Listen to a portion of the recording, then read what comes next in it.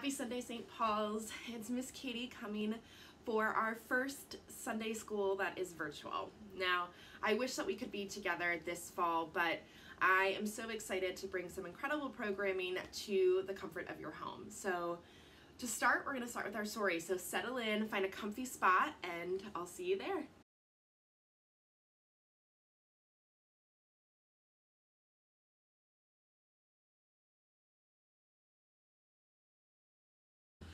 Hi guys, I hope you found a comfy spot in your home. So today, to start off our Sunday school year, we're going to start with a good old-fashioned story about creation. So let's settle in, and I hope you're ready for our story. So this is from Genesis, those first few chapters. In the beginning, nothing made sense. It was chaos. The earth hadn't taken shape yet. Darkness was everywhere. But God's Spirit was already there, always moving and moving and moving. God decided to set things in order. God made light and saw that it was good. God named light day and darkness night. God created the sky and separated the water from the land. Plants and trees popped out of the ground. God filled the sea with all kinds of fish and all kinds of birds. And God saw that it was good. The sun shone brightly during the day, and the moon glowed gently at night. Birds burst into the sky, bugs buzzed through the air, and worms crawled through the dirt. The fields and forests thundered under the feet of God's animals, and God saw that it was good.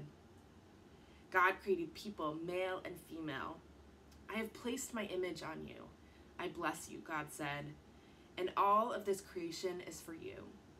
Eat the plants, tend the animals, care for creation, and grow and grow.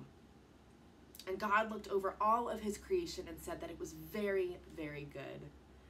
And then finally, God rested. So that's one of my favorite stories, and I love that it's starting our Sunday school curriculum this year. Now, wait for just a moment. We have some fun crafts coming your way, as well as some questions. So I'll see you there.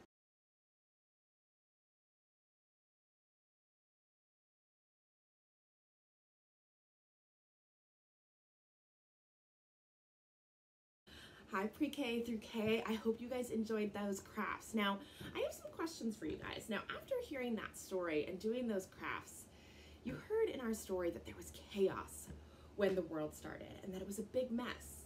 So what were two things that God created out of that chaos? What were some animals that God talked about in her story? What were some animals that God maybe didn't talk about in our story? Now I wonder, what do you think God meant? Or what do you think people meant when God said, or heard when God said, all of this creation is for you?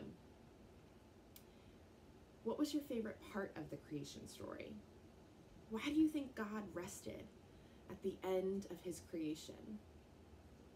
I wonder, why do we rest?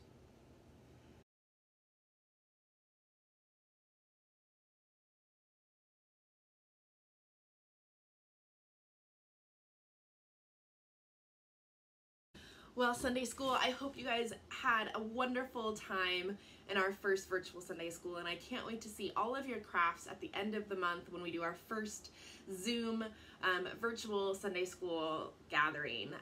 I'm always here for you and for your family, so I hope to see you soon. See you next Sunday. Bye.